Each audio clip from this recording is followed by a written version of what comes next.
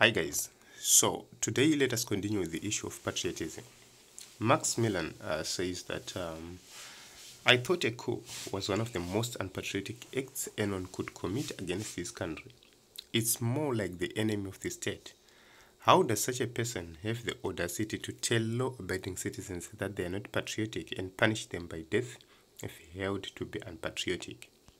So, we really need to continue discussing about the issue of the patriotic bill. It's not that we don't want to be patriotic, it's not that we are not patriotic. We are actually patriotic as Zimbabweans. Why? Everybody who is fighting corruption is patriotic. Everybody who is fighting injustice is patriotic. Anybody who is fighting looting of state resources or mineral resources is patriotic. Anybody who is demanding accountability and justice in the nation of Zimbabwe is patriotic. But we have seen some people bringing a new definition of patriotism. We have seen some people making laws just to put critics behind bars. That's not it. The main objective of laws is not to punish people, but to control people, to make people governable. So this law does not make people governable because we have gone back to the Rhodesia era, where the people of Zimbabwe were not allowed to speak freely, where the people of Zimbabwe were not allowed to express themselves, where the people of Zimbabwe were limited to go to some areas to do some activities. Right now, as Zimbabweans, we are now limited. We are now being controlled like animals just because somebody wants power more than anything else. Do you know that it's easy to deal with the people of Zimbabwe? Just deliver services. Just be equal. You'll see that the people of Zimbabwe are peaceful. The people of Zimbabwe, they don't complain too much. We work so hard. All we are just demanding is that let us have rewards of our hard work. Let us have a functional economy which is going to benefit everybody, not an economy which only benefits politicians. These are the issues we are raising. Let us have equal education opportunities, especially between the rural areas and the urban areas. That is our demand. I'm a rural dweller.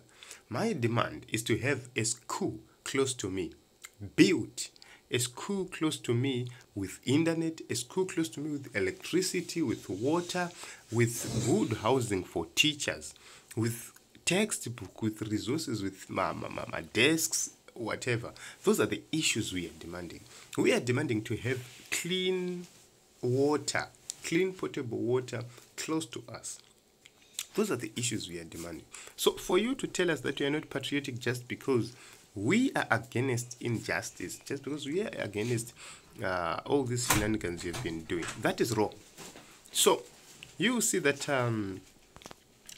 the same people who have been committing crimes are the same people who are making laws. And they're saying that these laws are to protect Zimbabwe. What kind of Zimbabwe are you protecting? Did you get to power through constitutional means? No. You removed Mugabe through unconstitutional means. The 2018 election cannot sanitize the November 2017 coup. It was a coup. No matter how much you disagree with us, it was a coup. How did you get into power? Who elected you in the first place for you to be a president from 2017? Those are the issues, the real issues. When you speak about these issues, we need answers, not arrests. So you will see that in Zimbabwe, we really need to have a government which cares about the people, a government which cares about service delivery, not about buying vehicles, not about their own luxuries, not about buying houses. So this is the reason why we are supposed to vote for change, vote for Nelson Chamisa, and make sure that everybody else speaks during this election. And ZANU PF said that they are shameless, so pretentious, but how do we compare one to be patriotic when he or she has tolerated your brutality for nearly 50 years? Isn't that itself patriotic? Okay, and the HIV cancer COVID-19 is better than ZANU PF. Okay, and I don't even think it falls under patriotic. Cool, it's a terror act. Okay, and the critical unique to number 0 over. Okay, so if you speak against the healthcare decay, against the mass murder of people with cancer, you'll be told that you are unpatriotic. But is that true? No. Let us have a government which is going to prioritize the people, care for the people, and develop Zimbabwe for all.